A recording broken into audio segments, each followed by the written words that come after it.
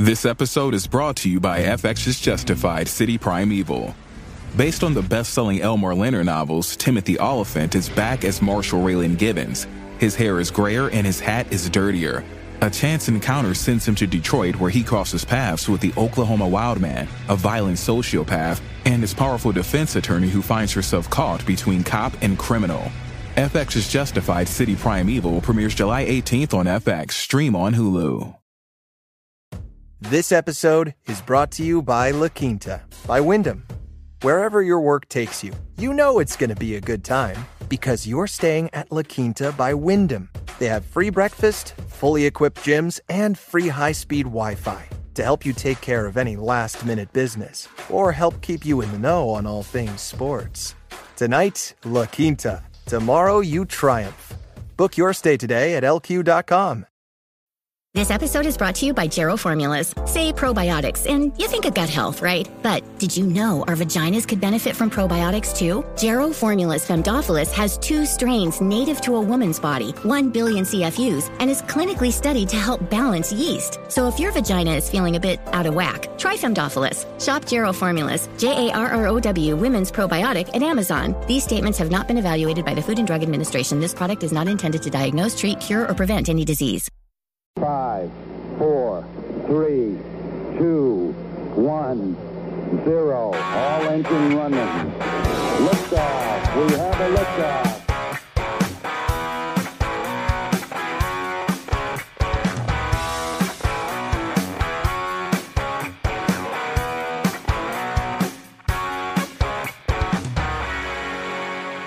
Welcome back to Tennis Unfiltered with me, James Gray of iNews.co.uk and the iNewspaper. It is Wimbledon Massive. I'm not quite sure what the best terminology for it is, but we're recording this on Sunday night, just 12 hours before Wimbledon gets underway for 2023.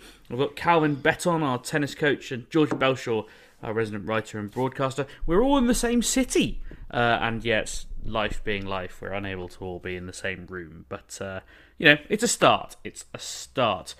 Calvin, you've been down in London for a couple of days now.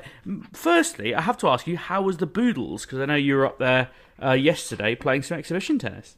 It was different. We didn't get to really experience too much of it because it was organised late. We actually just got the car in there and traffic was terrible, so we only arrived about 15 minutes before the lads went on court.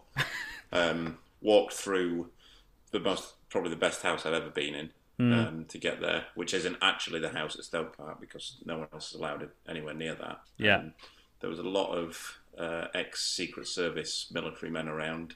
Apparently the gentleman who owns the place employs them year round because he's the 9th richest man on the planet or something. Yeah. And then the actual tennis was pretty good.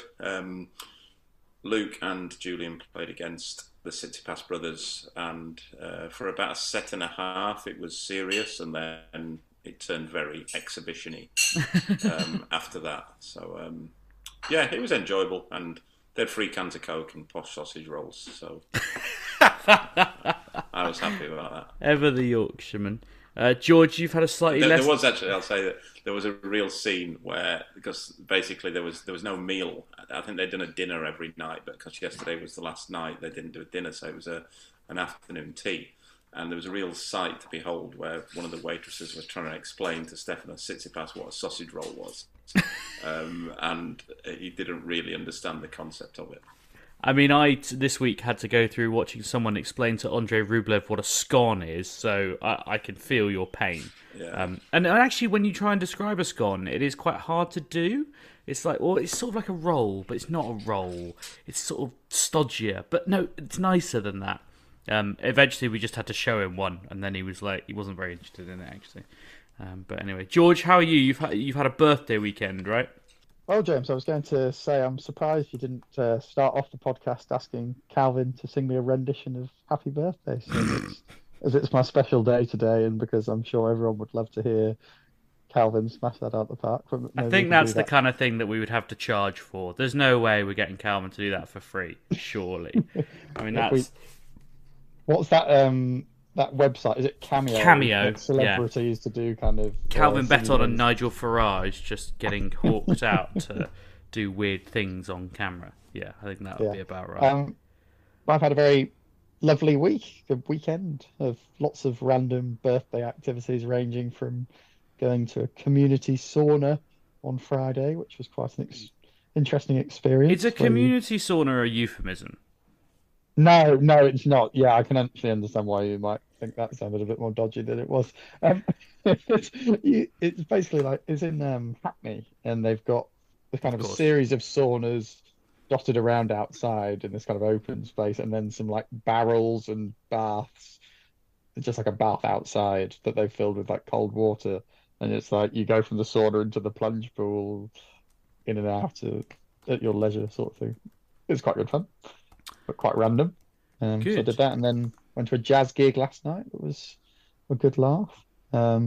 I've just seen Kyrgios has pulled out of Wimbledon. Yeah, I was literally about to say something, George. Breaking news here on the podcast that will infuriate newspaper editors across the country, because Nick Kyrgios has pulled out of Wimbledon at the 11th hour.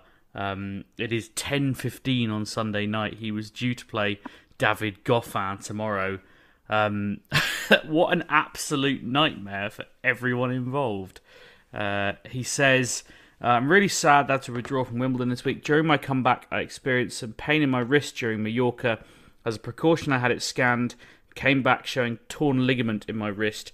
I tried everything to be able to play, and I'm disappointed to say I just didn't have enough time to manage it before Wimbledon. I'll be back, and as always, I appreciate the support from One Y fans. I don't really know who wants to start on this. We're obviously just kind of reacting to it live. I had Nick Kyrgios written down as something to talk about, so we can jump straight to that.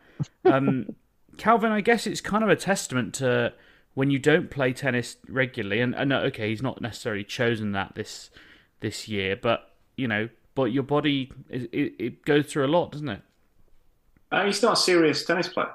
He's not a serious person, and he's not a serious tennis player. He doesn't train. This kind of thing happens. He's not having bad luck with injuries. He doesn't train, so he's going to keep picking injuries up. He's a big name in the sport because he's got a massive serve. He's got an all-time great serve, and he's a bit of a gobshite. That's the only reason anyone really cares about him. And as we saw last week, we'll get on to the bigger issue with Nick Kyrgios later on, I think. So I've definitely got something to say about that. But it's no surprise. I didn't expect him to be at Wimbledon. Like, how can he have been? He hasn't played. He played one match since October. George, are you similarly unsurprised? Yeah, I'm not that surprised. I mean, my mum and sister are going to Wimbledon tomorrow, and they've got court one tickets. And I was sort of saying, wow, you've got an amazing lineup on paper. Kind of Swiatek, Gauff versus Kenin is kind of quite a big first round tie. Even if Kenin's well out of form on paper, that's quite an interesting first round tie, I suppose. And then Kyrgios versus a former top 10 player. That's not a bad set of kind of first round matches. But I was sort of saying, well, the thing is about the Kyrgios one is I'm not sure how fit he is. Goffin could make it kind of quite awkward. I can see it more likely ending quite quickly in a massive tantrum where he is swearing and kind of throwing things around and not being fit. So I suppose they don't have to sit through that at least. But yeah, I'm not hugely surprised. It felt like I think when anytime anyone's pulling out of a pre-slam tournament because they're worried about an injury, that doesn't normally bode that well. Obviously, Swiatek's probably just broken that rule slightly at the French Open, but typically speaking, it doesn't go that well if you're not kind of a serial champion and doing it for kind of, I know I can win slams anyway, I'm just going to protect my body. So yeah, it's a shame. I've probably got a degree more sympathy than Calvin with Kyrgios on this one. I think this has been a bad injury this year, and it's it's a bit of a shame he's not here. But that said, he probably could have started his comeback a bit earlier if he bothered to kind of do a bit of the clay or kind of go into some challenges, and that maybe leans into Calvin's point a little bit more there. No, George, it kind of does, but also it's an injury he's had, but he doesn't train. If you're a professional athlete and you don't train, you will get injuries.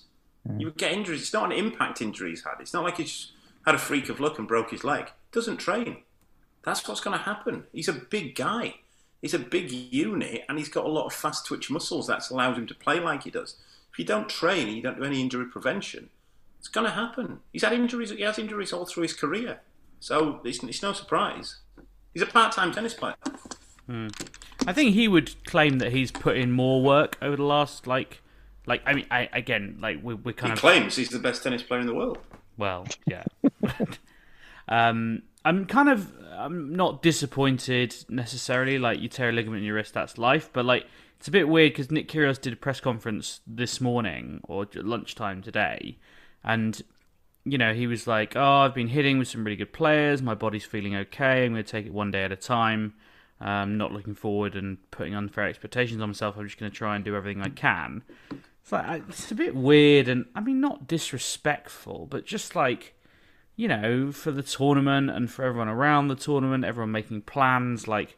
When he turned up for press, I was like, "Oh, okay, he's going to play." Because I like everyone else, I was like, "Oh, I wonder if Kyrgios is going to pull out." And then of course he doesn't, and he turns up for press, and I'm like, "Oh, well, this he wouldn't bother. He doesn't want to do press, so he would have put it off if he didn't think he was going to play." So pretty brutal to fans in Australia waking up on the first day of Wimbledon, because I think it'll be people will just be waking up in Oz now to find that Kyrgios is out. I was just sort of flicking through his quotes really to see what's interesting, but of course nothing really is interesting now because it's all very much been overtaken. So I suppose we can move on to Calvin's viral tweet of the week, which might start needing its own jingle. Calvin's viral tweet of the week, which was regarding Nick Kyrgios, of course. People may or may not have seen that Nick Kyrgios reacted to the news that Saudi Arabia are in talks with the ATP Tour to invest in it. Nick Kyrgios reacted by saying, all in caps, I won't shout, "Finally they see the value. We are going to get paid what we deserve to get paid. Sign me up." And then followed that with, and I think it's 10? 1, 2, 3, 4, 5, 6, 7, 8, 9, 10 money bag emojis. I don't think anyone was particularly surprised that Nick Kyrgios was quick to jump on that particular bandwagon, and will be taking the Saudi dollar as quickly as he possibly can. Calvin's incredibly popular tweet says, "Nick Kyrgios, a man who has been past the first week of a major only once in the last 7 years. He's never won a Masters title, a career high ranking of 13 7 years ago, and who has earned £13 million from tennis, is finally going to get paid what he deserves." Calvin, I'll do the fact check that lots of people did on Twitter for you, that he did actually, he's made it twice past the first week of a major, but I don't think that really diminishes your point, does it? Well, some people thought it did. About 10 people replied saying that my point was moot because of that, which I don't think they really understood the point if they thought that. But yeah, I forgot a week. I forgot one of the slams that he made, quarters of final US Open last year. I just find it astonishing. I ended up muting that tweet after about 3 hours because there's nothing that brings out the idiots of society more than Middle Eastern states owning sports recently, and I found that out both with the football club that I support and now with the sport that I work in. But I just find it amazing how many people just aren't bothered about what goes on in Saudi Arabia and the people that they're going to get paid by, and especially being that athletes have close relationships with journalists and knowing specifically what happened to a journalist in recent years, knowing what they're like with human rights. I was astonished to see Billie Jean King coming out saying that she backed the Saudi, she backs tennis getting money from Saudi Arabia after all that she's campaigned for over the years. But money talks, as we keep, it's a phrase that we hear all too often. And apparently, even when Billie Jean King is just ditching her morals and ethics and everything she's campaigned for over years and years, which are specifically female rights and LGBTQ rights, but she's just going, it's something that we need to look at, then that shows you where the world is heading, really. And tennis, I guess, is, it's an inevitability. It seems an inevitability that they will come in. And then, I thought Andy Murray was somewhat misquoted earlier on. The first quote I read was that he says he's gonna play in Saudi Arabia, and the second one where he said he's gonna have to have a serious think about what he does, which I don't think are the same things. Well, I'll read you what he said. He said, in the past, when we were asked to go and play there, and for reference, he was offered allegedly £1.5 million to play there, we were asked to go and play exhibition tournaments. If they become major tournaments on the tour, it becomes a slightly different question, and it's a difficult one, really, based on how the tour and the rankings and everything work, how important they are to get into other events and stuff. When you start missing them, you obviously get penalised for that.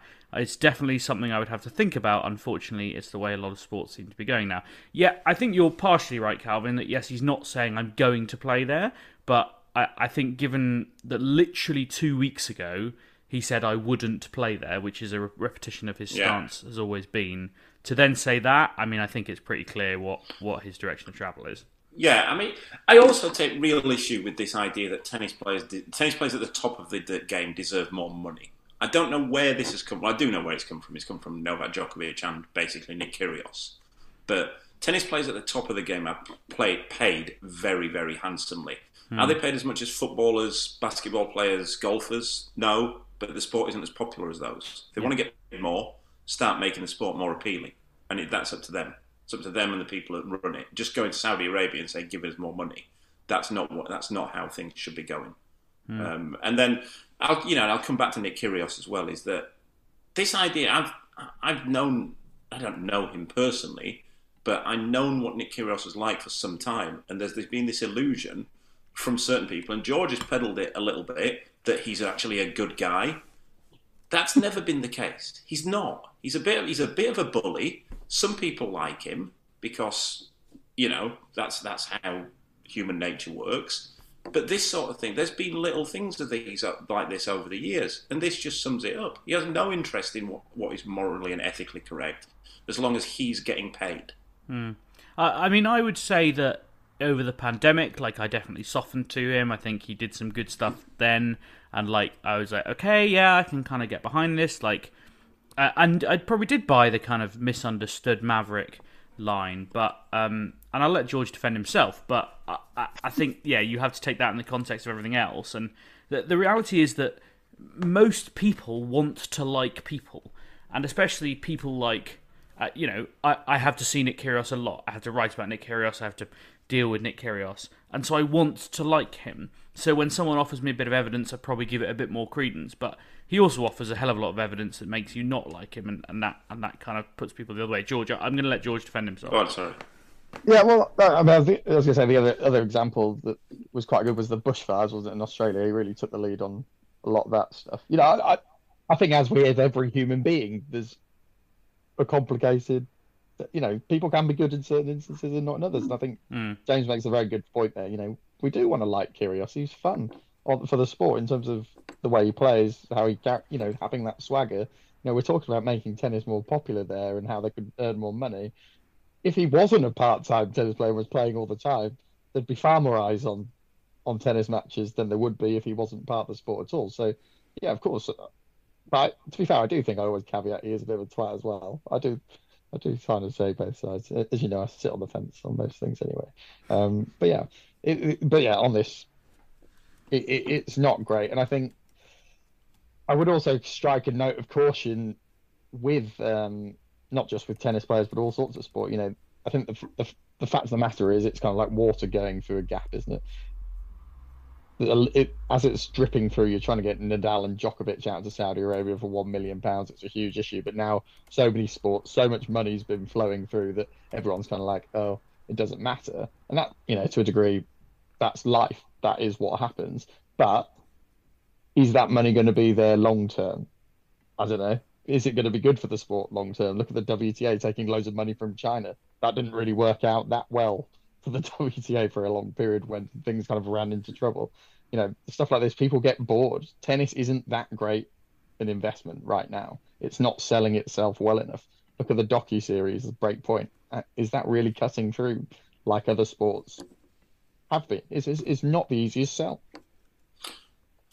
I mean, the docu-series, that kind of thing just pisses me off again, because it's like tennis just lets itself down there. It could have made a really good docu-series, but it always lets itself down with this kind of stuff and likes to make everything a bit flowery and a bit, it's a PR stunt, really, whereas the other series, I've not seen the golf one, I haven't seen the Formula 1 one, but I understand they're very much in they very much give a glimpse of what it actually is like in those sports, whereas the tennis one just doesn't. It's just so airy-fairy, really, isn't it?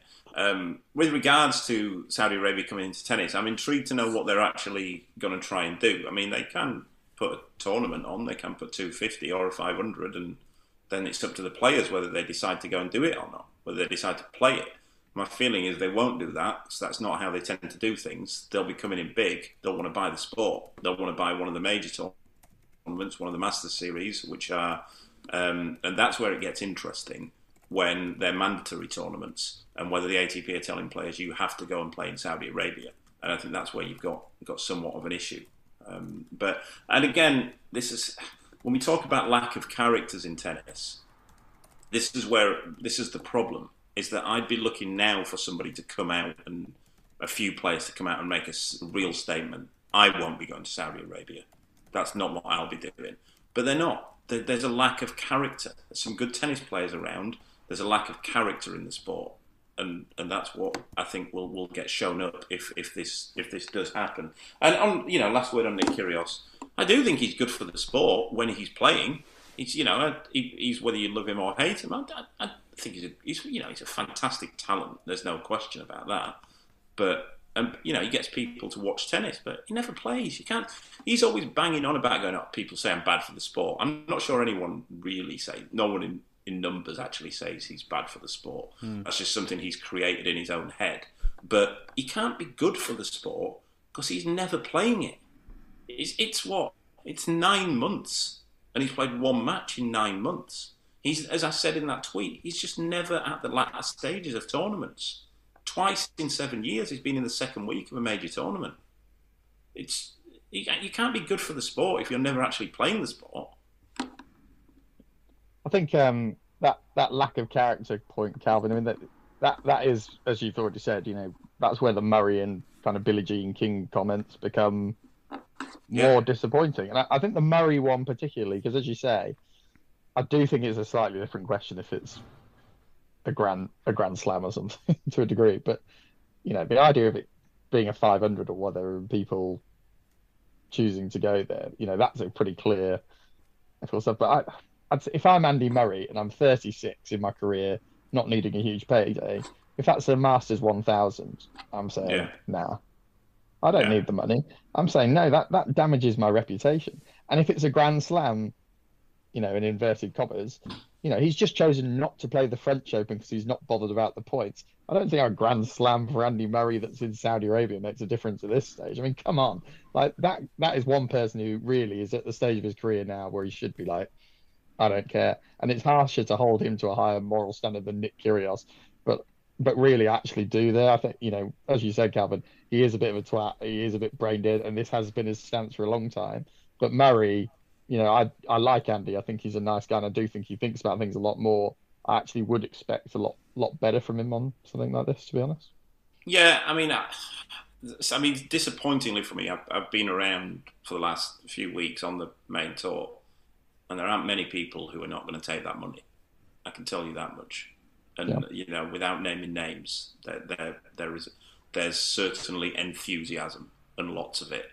But I think it's down to, I guess, the media to really press the players on this. What do you think about these issues? And I don't want to hear any bullshit false equivalence of like, well, that Disney's owned by 3% owned by such and Saudi Arabia, and the Shard's owned by Qatar and stuff like that. Anybody who thinks that a building represents the same as a sport that you love, or a TV channel, or a supermarket represents any kind of emotion, that's the same as a sport that you know and love and have followed all your life, they're not worth talking to. I don't want to hear that kind of bullshit from any players, and I guarantee you there will be some of that from some of the players, because it's the same nonsense that football managers and clubs and supporters pile out every time this kind of thing's questioned upon them.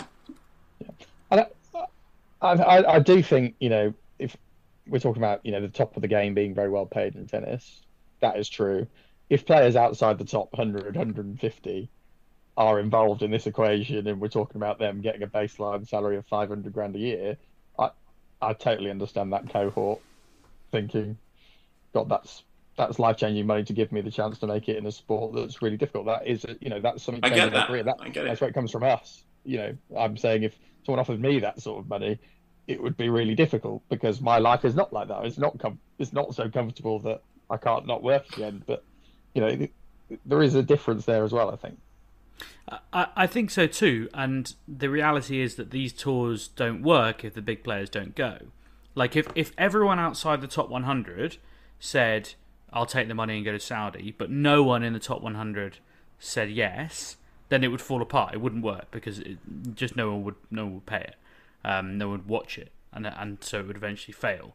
So yes, you can concede that those people would and probably should take the money, but actually the people who already have all the money also have all the power, Calvin. Yeah, I think this is because a couple of the coaches that they think it's comedy. They'll wind me up on this issue of Gulf states owning sports because a lot of the coaches and players think it's funny that I get so irate about it. But it's something that I feel strongly about. In sport is the one thing that I truly love, whether that be football or tennis or many other sports. And I don't think it should be for sale.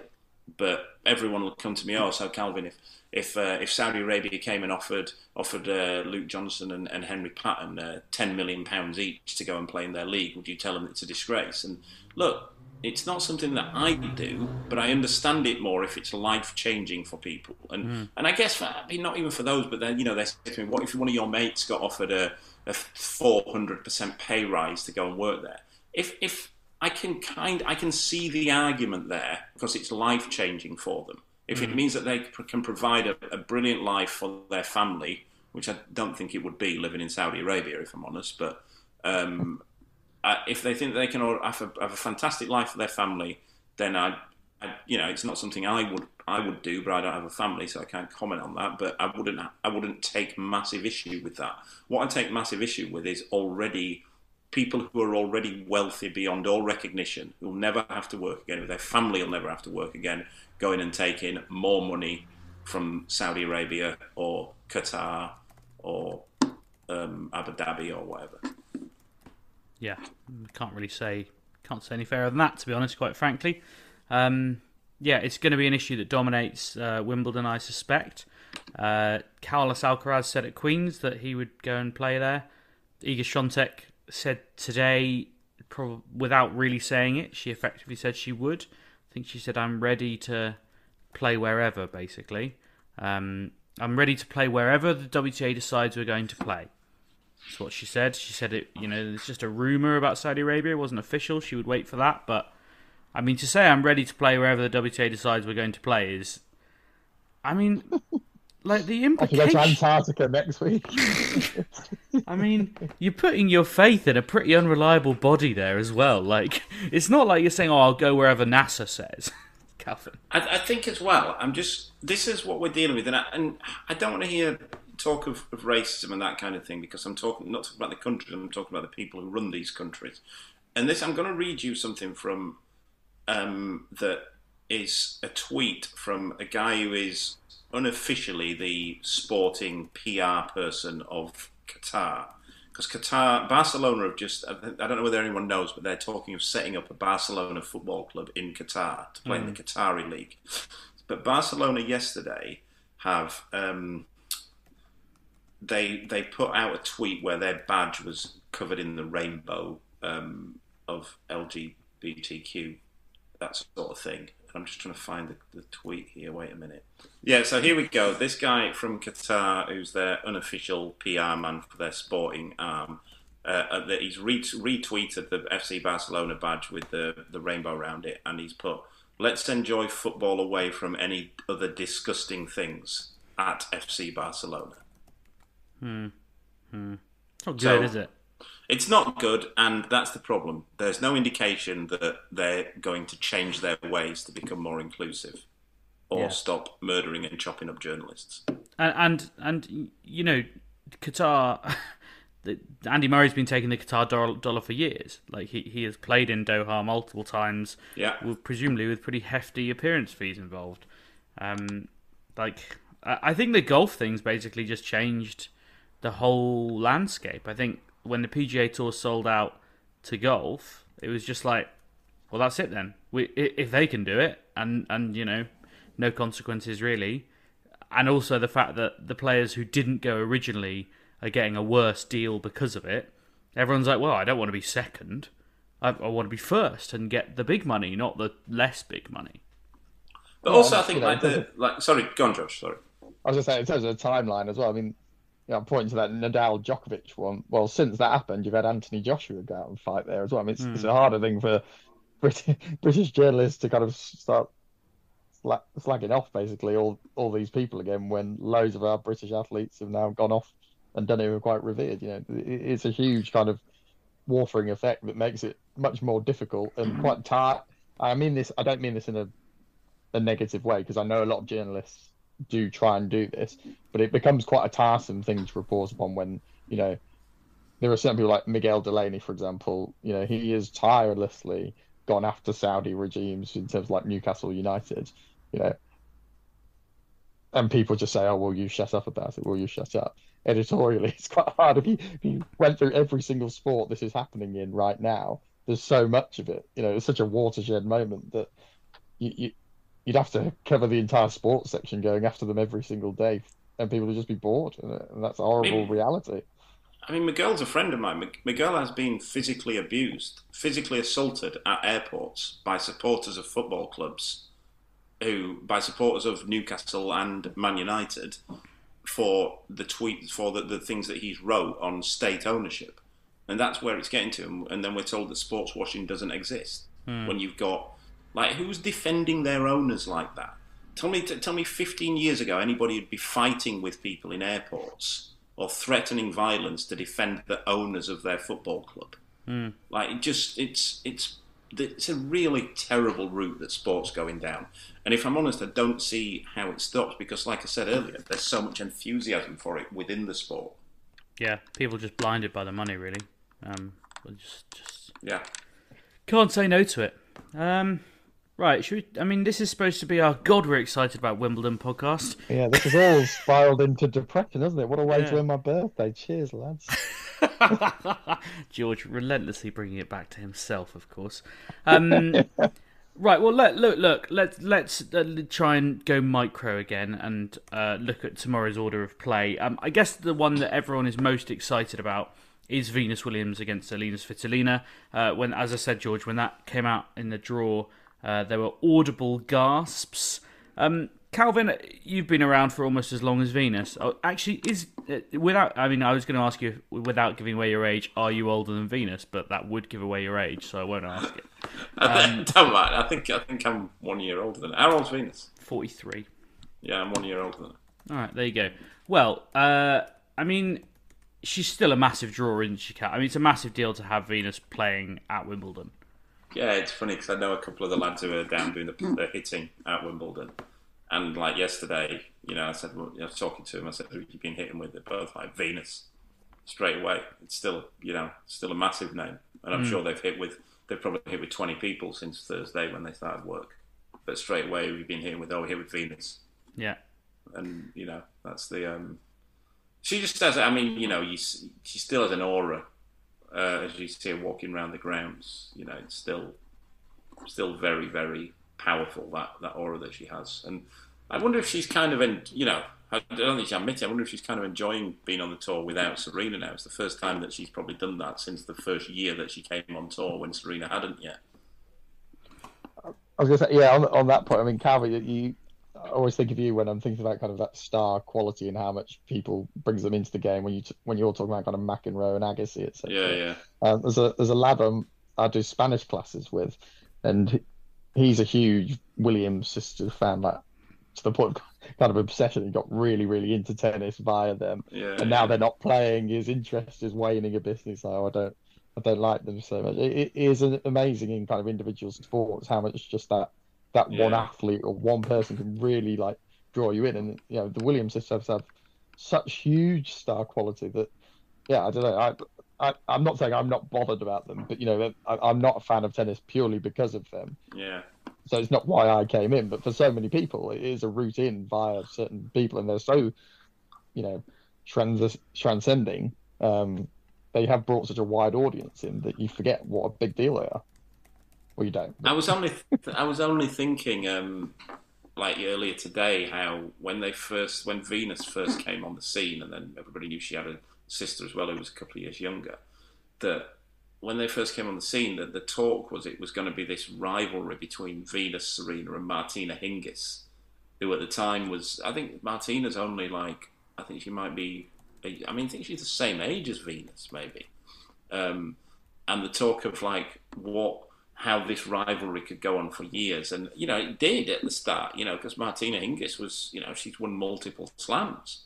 But she just seems like she's 3 generations ago now. And Venus is still playing. Yeah. And that's staggering. Hingis is actually younger than Venus. Younger? By about 6 she months. Might be. Not by much, by 3 months, sorry. Yeah. But yeah, that is staggering when you point it out, actually. And, it's not like Venus is just turning up and taking wildcards and losing. She did beat Camilla Giorgi the other week. And, I don't think it's we will come on to predict the result of Svitolina versus Venus, but I don't think it's a total done deal that she loses to Svitolina. She's got a genuine chance. We might as well, as I kind of hinted at the other day, we're going to do in each mini pod 3 predictions. Well, we're going to do 4 predictions, but one of the matches I picked isn't happening anymore. So thanks to Nick Kyrgios, so we'll do three predictions tonight. Well, I was going to say, if you're after a 4th, we could, if it's not already on the list, we could do Sinner Cerundolo, seeing as that's really got my backup this week. What a good idea, George. Well, we'll do the first one, which is Venus Svitolina, and you can start, George. I need a result, and I also need in how many sets. I've been umming and ahhing about this quite a lot over the weekend because I was considering whether to take Svitolina for fantasy, and I wimped out of it in the end. Because of just who Venus is. I do think Svitolina is going to win, and I do think she'll actually win in straight sets. But she didn't have a very good grass court result in the one match she played, which has filled me with enough dread to not make the fantasy prediction. But I do just think Venus at 43, before that win the other week, she hadn't won a tour match for about 2 years. I know she's up for it on a big occasion, but Svitolina's is not someone I'd expect to be overawed by it. She's been in big matches before. Even if her ranking's not where it is right now, and she'll be up for it as well. So, yeah, I think Svitolina does it in straight sets, to be honest. Calvin, disagree, agree, partially agree? I think it's a tough one to call, that one, because we don't really know where Svitolina's at. Her comeback was pretty, she wasn't really winning much until the French Open. And then she won a couple of really good matches. I think you probably have to make her slight favourite, but only slight favourite, I think. Either too close or maybe 3 sets for me, that one. So are you taking Svitolina in 3? Yeah. I have to write this down, so I have to clear consent. Which doesn't suit me because I like to sit on the fence as well. I know, normally, so. I know. But there's a spreadsheet, George, and everything. Right, well, we'll move on to Sinner versus Cerundolo, and I'll ask you for your predictions shortly. But George, are you out of this game, James? By the way? No, sorry, I had already written it down. I've got Svitolina in 3. And I almost went Svitolina in 2 because I think Venus is pretty cooked. But you can just see Svitolina getting nervous. Like, as you say, I think she's obviously been at the top of the game before, but she's also been someone who doesn't necessarily challenge us in the second week of slams. And centre court day one, it's also good. Centre court's really green, really lush. There's a bit of weather around. I don't know. Just think there might be issues.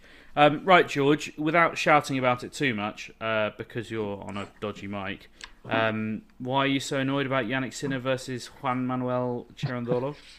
I'm not going to say I'm that annoyed because I think in the context of our earlier discussions, it puts into perspective how silly some of these scheduling conversations are. But I think I was more surprised than anything about this one.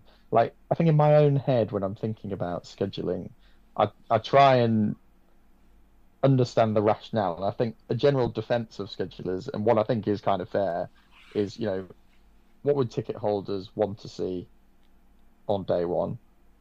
What's actually kind of a pull in terms of broadcasting?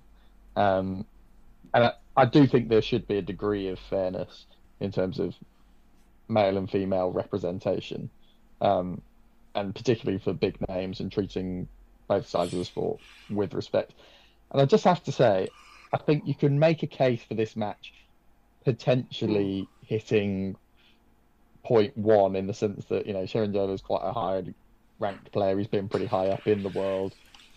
And Sinner is a good tennis player. It could be a decent match, I guess. It might be. I wouldn't put my house on it being a brilliant match, but it could be a good match. But the other two, it just doesn't qualify for a first day on centre court match for me. Sinner's not a big enough name to the outside world. He's had one half run to Wimbledon where he, made a bit of a fist of it against Djokovic. I get there's the idea of he wants to promote, the sport wants to promote people who are coming through. But to me, to have Iga Swiatek on court one, for example, rather than Jannik Sinner, or to have, Kyrgios, I know this match is off now, but Kyrgios versus Goffin, for me, is a better match than Sinner versus Cerundolo on paper. Whether Kyrgios is fit or not is another question. Even there's a case for Gauff versus Kenin in terms of someone who's got probably more star potential than Sinner against someone who's actually won a Grand Slam before. I don't know. I just felt this really didn't tick any box. The other ones, reason I understand the schedulers doing it is like a Brit going on there. I don't think any of the Brit matches really deserve it, so that's kind of fine. But yeah, I don't know. I just thought it was a really odd one, and it would go down as one of the weirder first day centre court matches I can remember, really. The problem is with it, and I was talking with somebody about this earlier on, almost the exact same conversation. And I was saying to them that the problem is that you've got to put matches on court one. Court one tickets are expensive. They're only about 20 quid cheaper than centre court. So you can't just go and get the best matches and put them on centre and then choose the next ones and put them on one. Because you've got to really sell court one. Centre will sell itself, but you need to convince people if you buy tickets for court one at however much they cost. But like I say, they're only about 15, 20 quid less than centre. You're going to get some decent matches. So I don't think it's that they've demoted Swiatek.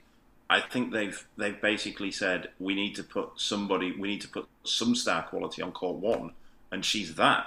And I think that's the reason that I think Swiatek's on there. That you need to sell court one, because if you just had court one of, say, like the matches you've listed there, George, if you just put the best matches from court one on the centre, along with the best match, the best match from centre on centre, and put the others on court one's looking pretty shit.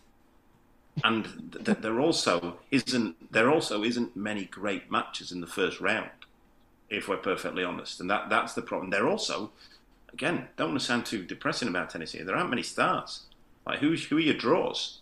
And that kind of thing. I mean, you're going to have, like, Tuesday's going to have probably, I imagine Murray and Peniston will be centre, without a doubt. I think Peniston and Ferry will be one, I assume. Medvedev not Ferry, Peniston. sorry. Medvedev Ferry will be court one, I would think. Yeah. So you've got your two big Brits ones there. I mean, Lofhagen's playing Ruud. I don't know whether that gets a show court. Maybe not, but again, I think it'll get probably Djokovic. Sorry. Yeah, I would expect Ruud versus Lofhagen on two. But you've got, like I say, it's not just a case of saying, that should be on centre, because you can't just put the four best matches on centre. Like that. That's not how it works. No, I don't think it's entirely how it works. I mean, I've been talking about Tuesday because I'm going on Tuesday. I do think there's some there are some sort of written and unwritten rules. Of course, tomorrow you've got Djokovic has to be on centre because he's opening the tournament as the men's champion. Yeah. That's on there. Tuesday, Rybakina will be on centre because she's the defending women's champion. And, we could also argue the toss about whether it'd be nice for that to be swapped over every year or whatever. But anyway, as it stands, that's how that is happening. Then I know Andy Murray will be playing Ryan Peniston, even though, to be perfectly honest, it'll be nice for my friend who's coming, who, hasn't seen much of Murray before. But in terms of a match, I'm not that interested in that. Although, whatever, that's fine. And then I was thinking, what the hell's the third match going to be? I'm worried they're going to kind of try and balance it into another women's one, because they've now put two men's matches on the Monday, and the women's matches on Tuesday. I just don't think there's a great round one match that qualifies for centre in terms of, having a big enough name versus a good player, etc. So, sorry, do you think that whatever the women's match on Tuesday on centre is going to be rubbish? Is that what you're saying? Yeah, I think it'll either be really one-sided in the fact. So they could go for like Sabalenka, for example. Yeah. If she's on Tuesday, and she'll hammer who she's playing. So me as a fan going, I think that will be rubbish, and could be over in an hour. That's how I'm looking at it, to be honest. I think Murray, he might not do this, but he could hammer Peniston. The Rybakina match is okay, but also kind of accept the unwritten rule. And then I'm kind of thinking, if I went there to centre court on Monday and Team Tsitsipas, for example, was on court one rather than Sabalenka versus whoever on third one. I'm not just saying in terms of women here. There are some bad men's matches as well. If I'd have got Sinner Cerundolo over Kyrgios versus Goffin, looking at it, I wouldn't have been that happy with that, to be honest. And I know what Calvin's saying about they've got to sell court one, but I still think on Monday there are enough big matches to kind of do it and get away with it. Like Gauff Kenin could have gone up, Swiatek could have gone up, Kyrgios could have gone up. Sinner Cerundolo is a fine, okay court one match, but yeah, I just thought it was a bit bizarre, really. I mean, I do know what you said. I do agree with you, to be fair, but also I do think it could be a decent match. I mean, I think it wouldn't have been that wouldn't have been the centre court match if Cerundolo's just won in Mallorca, hasn't he? Is that not his brother? Is it? Well, I mean, I don't know which Cerundolo it was. I don't know. Well, this is the Juan Manuel Cerundolo, and I believe the left-handed one, and I believe the other Cerundolo, yes, is the one who won in Mallorca. Oh right, no, then that's a rubbish match for centre. Yeah, as you were. I just looked at Cerundolo. I thought it was maybe seeded, won't it? I don't know why I'm thinking. Yeah, exactly. Yeah, but no, he's going to absolutely tonk him. Oh, great. Well, there, Calvin, your prediction then: Sinner in straight sets. Oh, Sinner, 100% straight sets, Sinner, for that one. George, are you going to say the same? Yeah. Right, well, on the basis that I don't trust Jannik Sinner, I'm going to differentiate and go Sinner in 4. Yeah, if Cerundolo listens to this podcast, he's going to be right up for it to prove us wrong, isn't it? So him in 5, maybe. Yeah. All right, we're going to do quick hits on the last two predictions then. Katie Swan versus Belinda Bencic, George. Why do I think Katie Swan might win this? There are reasons that I'm not going to disclose until everyone's put their predictions in. She's just been rubbish. She's not had injury problems and she's just not been very good, Bencic. Just with a bit of a British crowd behind. But is Swan good enough to take advantage or consistent enough? I don't know. This one, if you'd have asked me 5 minutes ago, it would be a different answer, to be honest. I'll be really brave and I'll go for Swan in 3, but that'll look ridiculous when Bencic thrashes a 6-1, 6-love or something. Calvin, I think you're going to go the complete opposite end here, aren't you? I'd like to see Katie Swan win because she's a nice girl and also she gets coached by one of the best young coaches in Britain, Alex Ward, who's a friend of mine. I get the feeling that Bencic, I wouldn't be surprised if Bencic wins in 3 with Katie having had opportunity to win it. I'm also going to say Bencic in 3 because she's barely played, basically. But probably has enough, I suspect. Right, finally, the in-form Yannick Hanfmann against Taylor Fritz, which was me kind of scrambling around a bit for another interesting 50-50. It's not a 50-50, but Calvin, you can start. Taylor Fritz in how many? I think Fritz will win. I think Fritz will win in 5. Fritz in 5. I like it. George? I think Fritz is good on grass. I've picked him for fantasy. My team name is White Wine Fritzer, which I thought Calvin would enjoy because it's his drink of choice. Are you a white wine spritzer man, Calvin? I've never had one in my life. Don't even know what it is. Okay.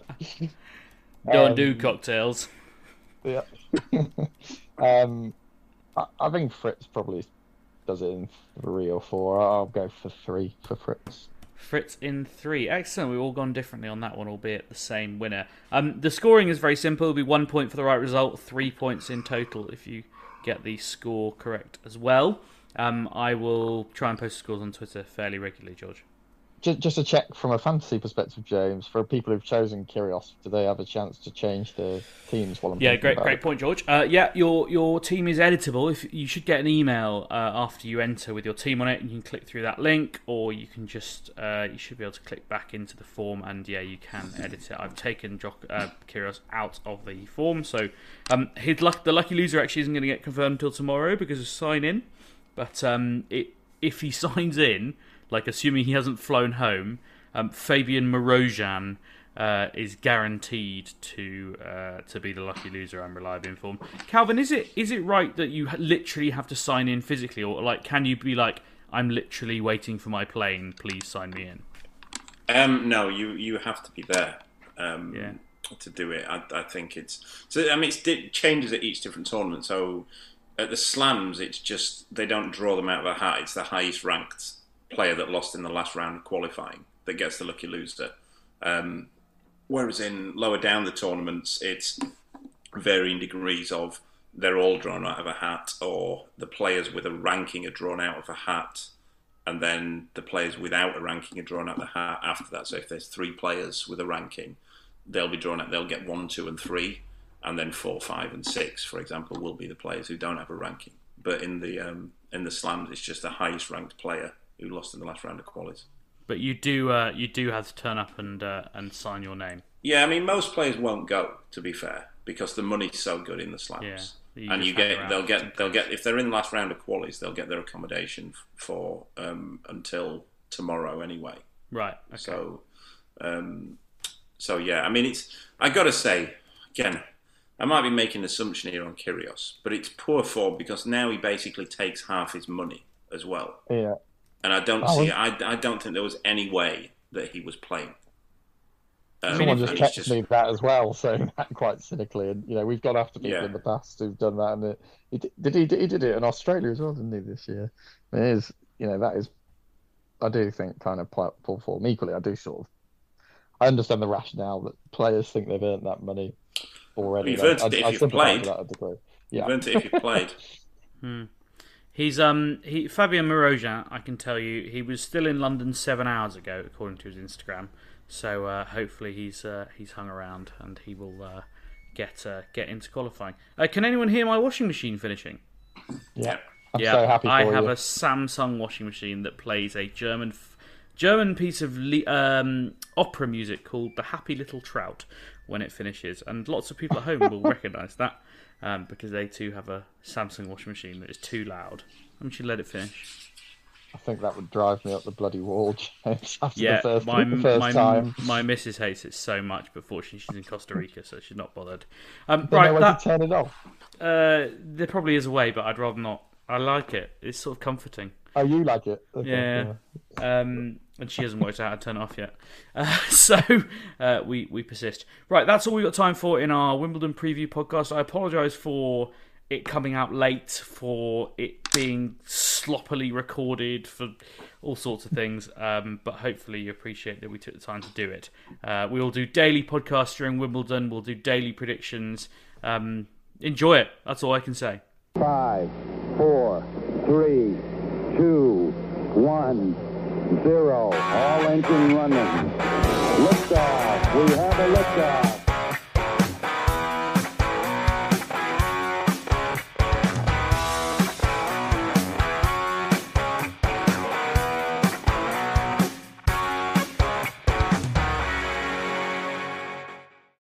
Sports Social Podcast Network.